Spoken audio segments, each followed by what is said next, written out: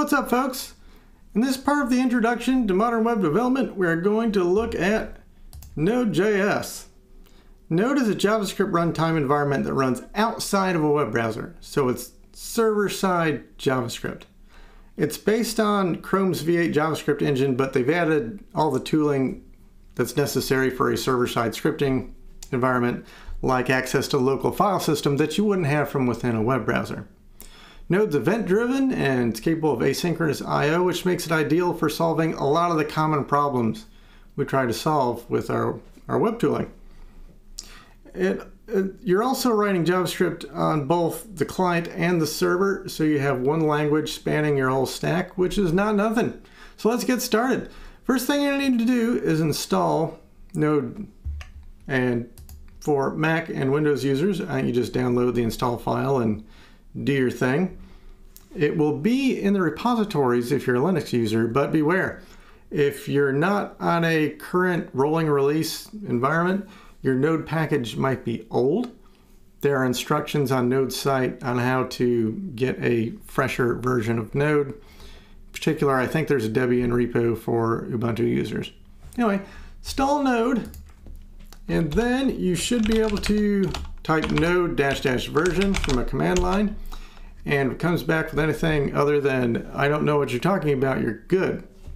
Now, Node comes in a long-term support release and a current release. I always go current.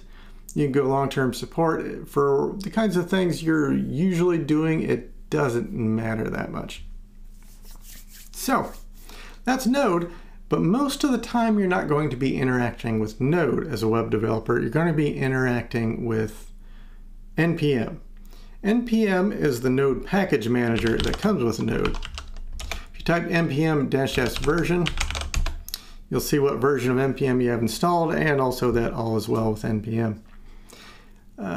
There are a bazillion packages that NPM has. I think it's the largest software repository in the world. And by package, I mean things like Lodash and jQuery and Leaflet and Mapbox.gl and Normalized CSS and Bootstrap and Webpack and Brunch and Parcel Bundler and a bazillion other things. Only a tiny portion of the code in a web app you deliver is really code you've written. It's mostly code from other places. NPM is how you manage that. NPM will let you install, manage, remove any of those packages, as well as set up some scripts and stuff to run from within your project. So let's make a folder.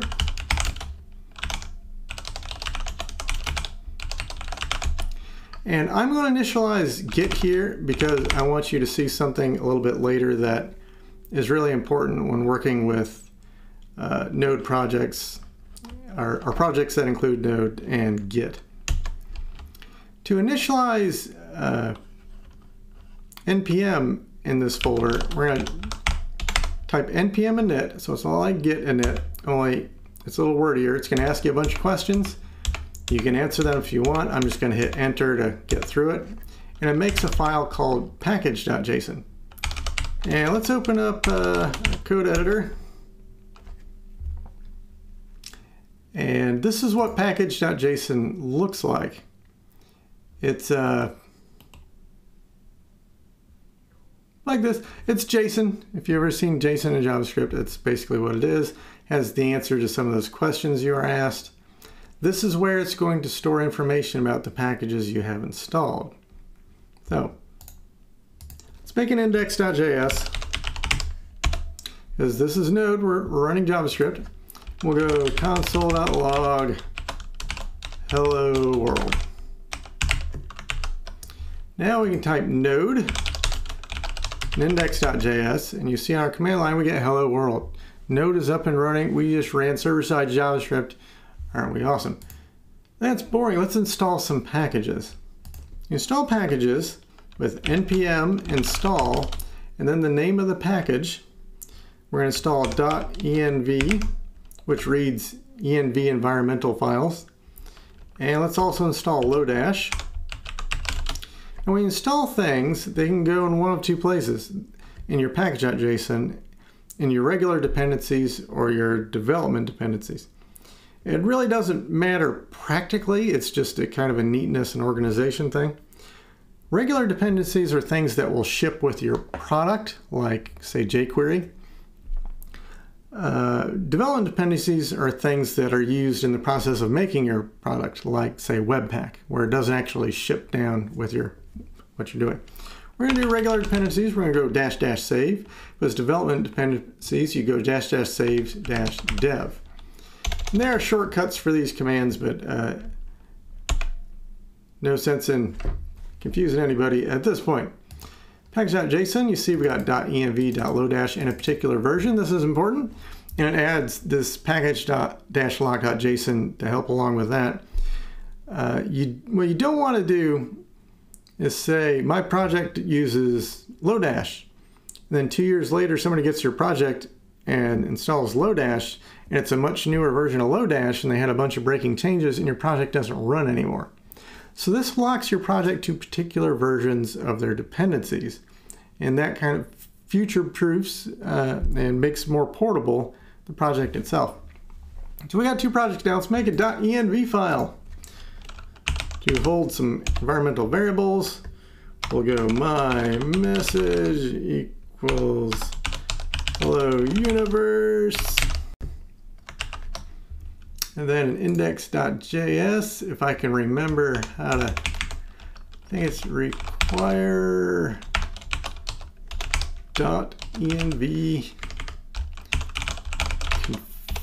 config, and it'll be process.env.myMessage.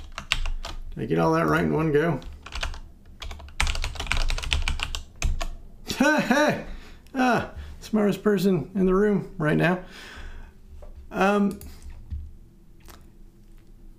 To use packages, what you do in Node is to bring a package into a particular piece of JavaScript, like this index.js, you'll do a require. If you want to export JavaScript out of, say, a module, you do an export. And we're just going to deal with imports here because that's all really need for this course. When you require something and it's not assigned to a variable, that is basically just sucking that whole bit of JavaScript into index.js. What we're going to do with Lodash is a little different. We're going to do const, and you could use var here, const underscore, which is a traditional thing you bind Lodash to, equals require Lodash. Now we should be able to do Lodashy type things now with that underscore. I don't know, but let's go look up some Lodashy things. I haven't used Lodash in so long. I can't remember what I'm doing. Let's go with this, whatever the hell that does.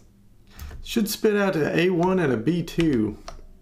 And most importantly, not a screaming error message. All right. Try this out. We got hello universe. We got we're A1 and B2. This defaults must be like a reduce that looks for duplicates as you go left to right and throws out the duplicates on the right, I think. There you go. We've included two packages and installed them. It fetched them. We included them. We're running them. We're off for the races here with Node. Two more things I want to show you. One is this script section. This is where you can put code you want to run through npm. Like we can go go index, or whatever you want to call it. We can go node index.js. So now we can, from the command line, run npm run go index. It's essentially going to run that node index for us, which is not super useful in this case, but it's where you can put scripts to do all kinds of different things. There are some special reserved words or script names you can use, like start, or I think there's one that's something like pre-build to do stuff before. There's some different reserved ones, but that's where you can put in scripts. And the other thing I want to show you, if you're using Node with in a Git repo, when Node installs its stuff, it creates and puts it in this Node modules folder. And that folder can get monstrous, like tens of thousands of files. You do not want to track that crap in your Git repo. And right now, see this Node modules folder, it's something that might get tracked in this Git repo. So Git has a special file you can put in the root called .gitignore. And it is what it sounds like. It's basically just things you can tell Git to ignore. So now when we go git status, you know, the Node modules isn't in there anymore. This is perfect. Somebody could clone this project and then just run npm install and it'll get all the stuff. Because once you have this package.json, we could just toss out Node modules. Now none of those modules are installed here anymore. But since we have package.json, did I just say JSON? That was weird. Package.json, we can just go npm install and it will look in your package.json for all the stuff there and install it for you. And now it rebuilt the Node modules. Now we can go run that again and it runs fine because our project dependencies are back and installed again. npm does some caching, which is why that appeared to happen almost instantly there.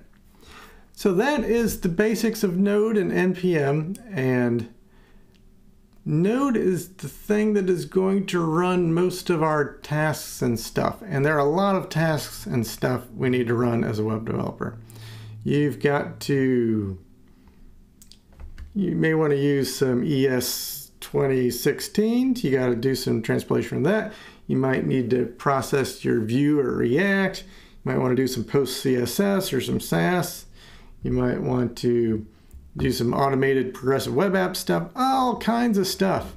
And Node, along with some packages, is going to handle that for us. All right, see you next time.